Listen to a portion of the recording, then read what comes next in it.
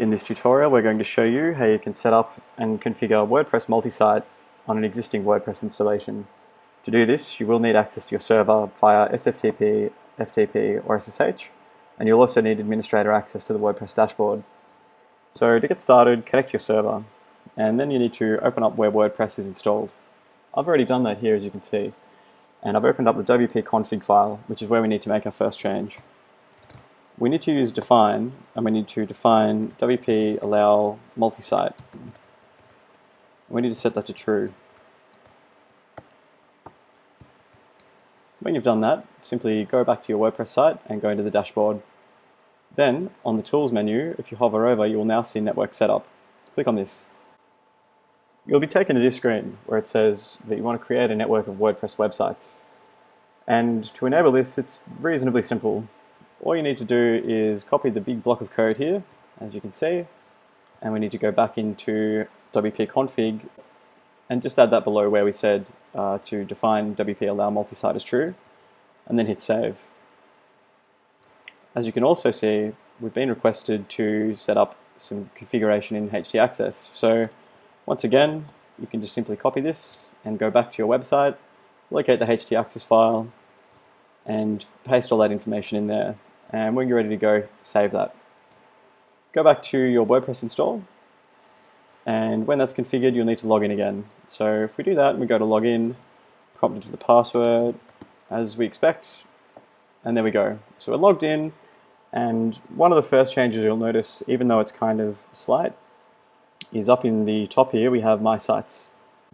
So now we're in the WordPress dashboard again, which is exactly what we want. So the first thing you might notice is up in the top bar in the WordPress admin bar, there's now an item called My Sites. And you can see that this brings a new couple of menu items. We've got Network Admin and just the menu item for the current WordPress sites in the network. So what we want to do is probably explore the Network Admin area because it's slightly different. Now, ideally you understand multi-site if you've come this far and you've chosen to go down a multi-site path. The real benefit is that any users across all sites, the same with themes and plugins and updates as well. So whenever you have something to update, it's actually managed in one place. You don't need to update everything per site. So that's a very, very, very handy function to have. So we'll just quickly take a look at themes first. As you can see, we've got 2 themes currently enabled, and 2012 is not enabled at the moment. So if we just jump over here and go to our dashboard, and we go down to Appearance and then Themes, and this is just for the very first site we've already got, you can see there's only 2 themes in there. So to give you an example of how this works, you just click Network Enable, and then go back into this where it says Theme. If we refresh the page, we can now see that all 3 themes are enabled for us to use. And it's exactly the same for plugins as well. Everything needs to be network activated. If you wish to manage plugins on a site-by-site basis, then there are plugins that exist to actually change that behavior as well. So we'll just go back to the network administration dashboard. And now we're going to add a new site. So on the left-hand side, click on Sites, and it will just take you to show what you've currently got. And if we just look at how it is to edit that, you can see we've got the information regarding the site, where it lives, registered, etc. We can see the users, the themes, but note that network enabled themes are not shown on that screen anyway, and some settings. Now most of these ones in here won't make a great deal of sense to you, but that's okay. You don't really need to know anything about these for the moment. So we'll just get back to adding that new site. So click on Add New in the left hand side.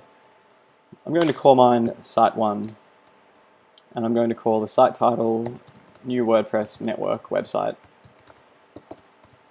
And just enter in the admin email address and click Add Site.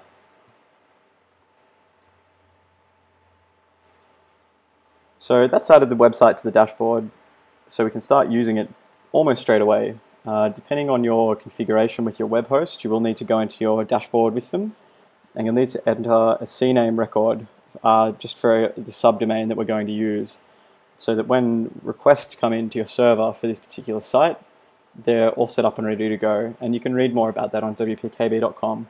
The multi-site article will be linked in the description below.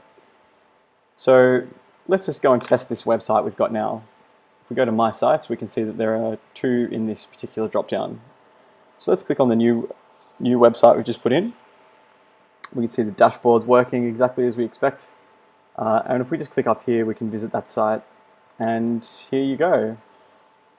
We've got the first post as expected with the standard new WordPress installation, and everything here will function exactly as you want. If we go to appearances and then themes, we've got all the same themes, and we can not update plugins from here, but you can go into the network dashboard directly by clicking the update icon at the top, and you can update it in there. So that's really all there is to need to know when it comes to installing a WordPress network. It's not perfect for every use case, but if you want to run a network of sites, maybe you have a personal blog and you want to run various different parts, or you want to write about different things, it can be a good idea to do that if you don't want to use categories. But other than that, it's entirely up to you how you use it, of course. So we're going to wrap it up now, but if you have any questions, please just ask in the comments below.